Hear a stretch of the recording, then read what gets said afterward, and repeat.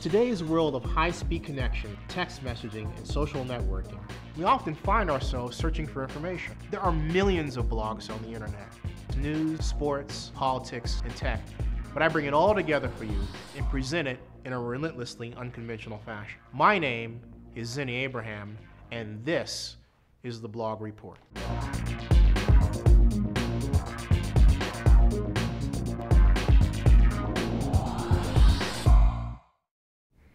It's time now for politics.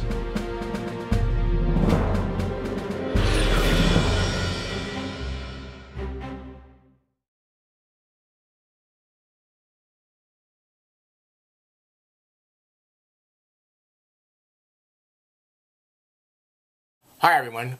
On September 9th of 2010, a large explosion rocked San Bruno, YouTube's headquarters city in California, just about 10 miles south of San Francisco and 2 miles away from the San Francisco International Airport. I remember where I was at the time. I was at a restaurant called Pecan watching Channel 7 News, and the announcer on Channel 7 and all of us thought that a large airplane had crashed. Wasn't that at all. Turned out that it was a large gas pipeline owned by Pacific Gas and Electric Company.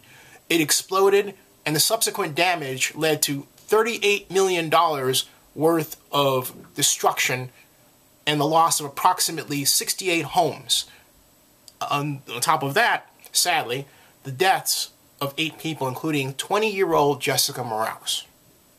Now, after hundreds of lawsuits and months of legal wrangling, the Pacific Gas and Electric Company was the only organization to know that the California Public Utilities Commission, which had been overseeing these talks to determine what the fine should be that PG&E pays, had appointed former Senator George Mitchell, now of DLA Piper. DLA Piper is an enormous 4,200 attorney law firm with offices primarily in the United States and the UK. Mitchell brings an impressive resume, no doubt, but it's skewed toward international wranglings, like, for example, in the Mideast, not for this situation. And on top of that, DLA Piper has scores of clients that are in the utility business, and so it means that the CPUC appears to be assisting in making sure that PG&E has a low fine. PG&E is capable, reportedly, of absorbing a fine of up to $2 billion, and early estimates going back to 2010 said that this is going to cost PG&E $1 billion, but PG&E has openly said that they expect the fine to be only $200 million. That's absurd.